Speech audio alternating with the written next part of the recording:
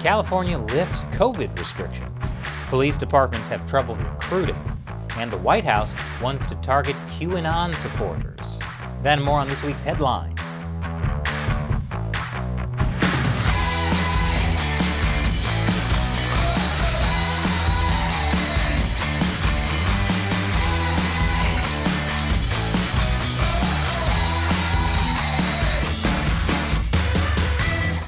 Welcome to America Uncovered. I'm Chris Chappell.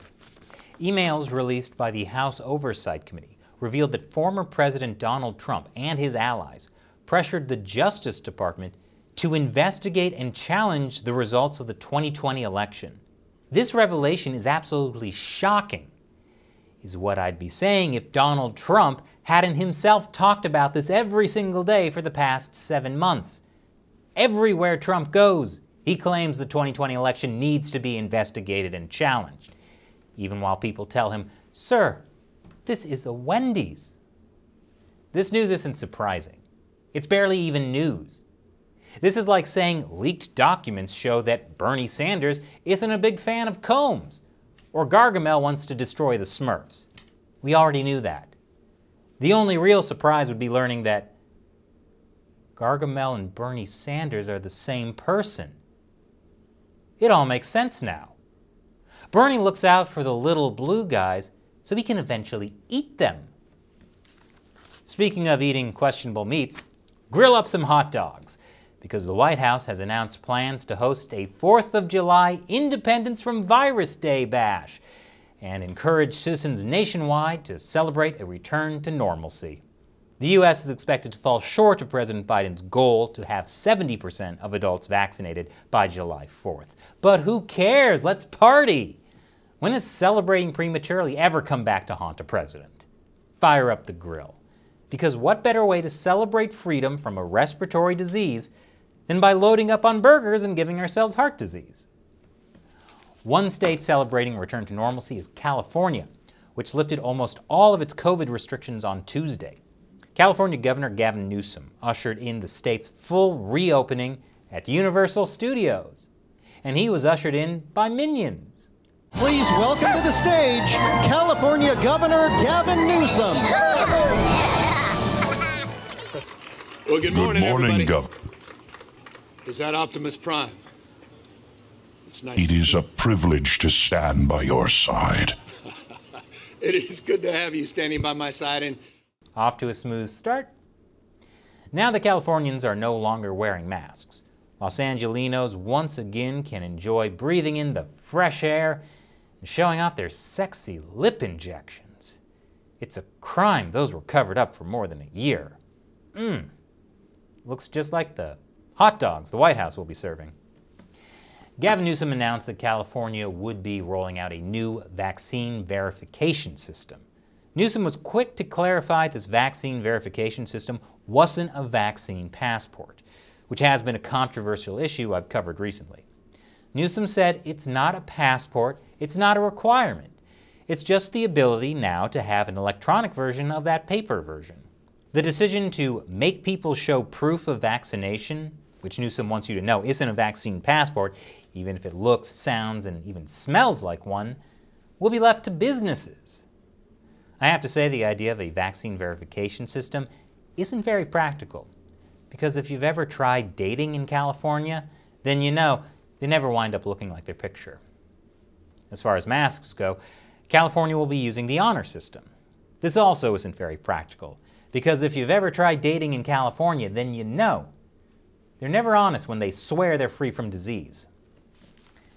Then again, just because you've received a vaccine doesn't mean you're safe, as 899 people in New York City learned when they found out they were injected with expired Pfizer doses at a Times Square pop-up vaccination site. The first clue that something may have been wrong should have been that these shots were administered by the naked cowboy. The people who received these defective shots in Times Square said, "Okay, but the Rolex I bought for $30 is legit, right?" More after the commercial break.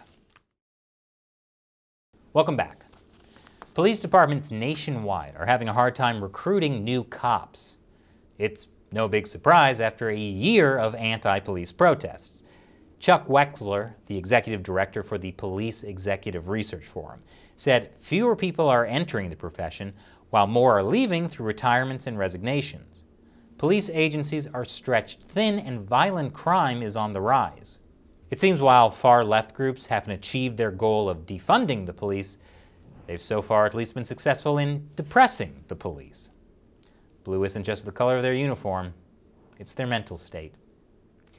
This is happening amid an increase in crime, such as in San Francisco, where shoplifting has forced several Walgreens to close down. Some say if this trend keeps up, then the only viable solution is to make the RoboCop program a reality. Come on, RoboCop is a completely unrealistic movie. There's no way Detroit could ever look this nice. And the U.S. is going to need all the police they can get because the White House has unveiled a new strategy to counter domestic terrorism laser-focused on violence.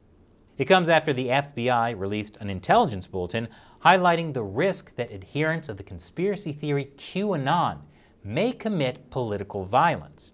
If you don't know what QAnon is, the New York Times says it's a viral pro-Trump conspiracy theory. I feel like Trump supporters might disagree with the connections being made. If QAnon extremists turn violent, that would definitely be a problem. But I feel like there's a bigger problem.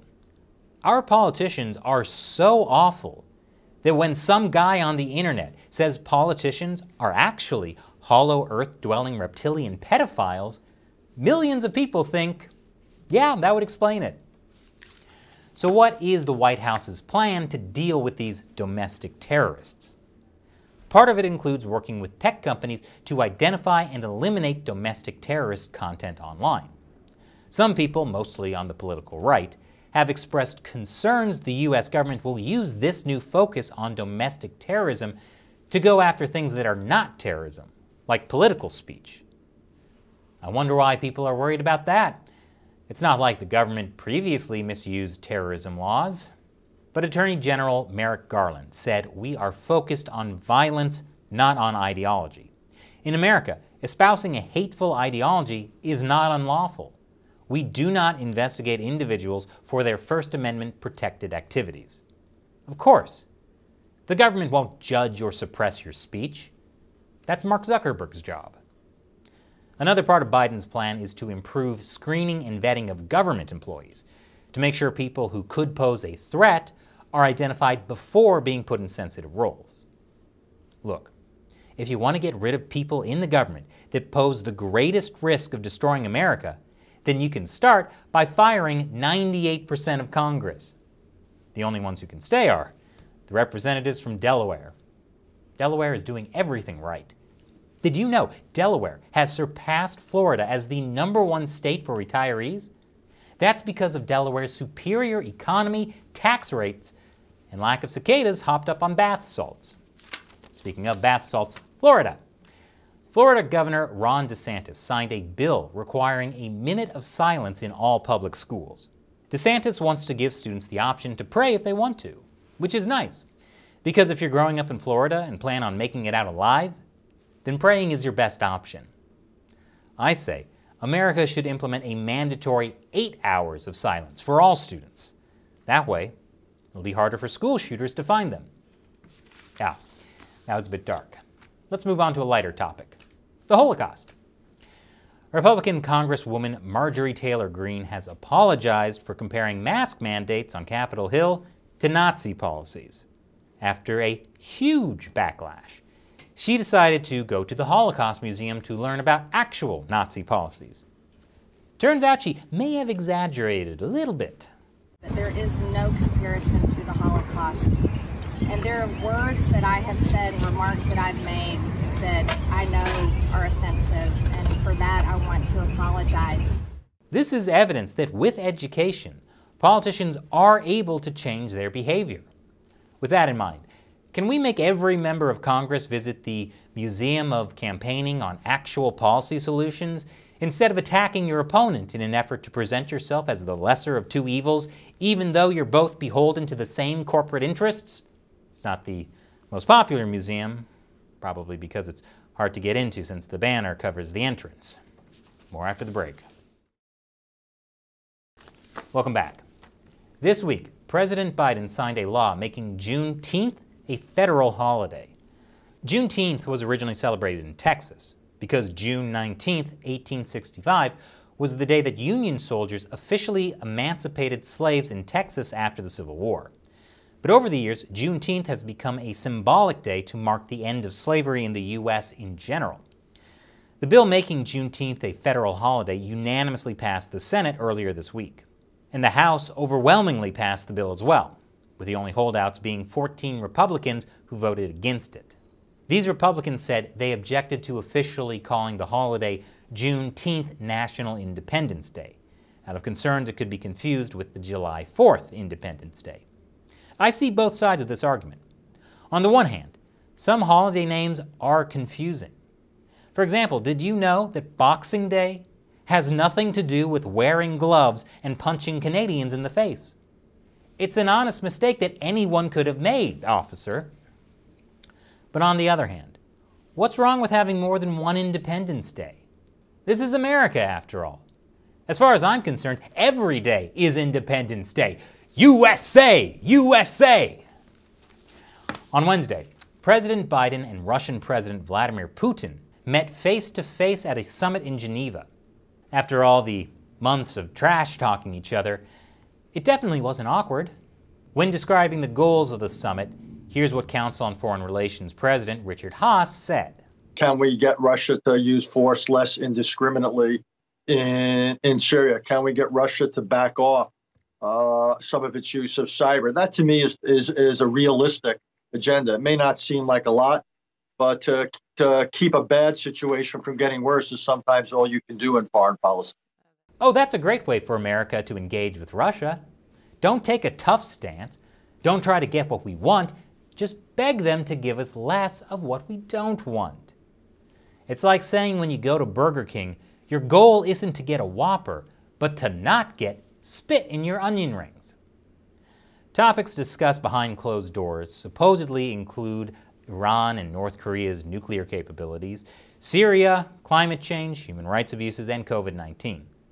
And Biden was tough and stood his ground against a reporter that asked him a question he didn't like after the meeting, though he did later apologize for being rude. The U.S. president was rude to a journalist? It's just another sign that Biden plans to continue Trump's policies. The U.S.-Russia talks were expected to last 4 to 5 hours, but ended in under 3 hours. Officials described the meeting as constructive with no hostility. So constructive, I assume, that the two leaders solved all their issues in just 3 hours. And then one of them took a nap. It was Putin, of course. The U.S. also brought up the topic of the Russia-based ransomware attacks on U.S. infrastructure. In a post-summit conference, Putin said both sides have to assume certain obligations there, and that the U.S. and Russia will begin consultations on cybersecurity.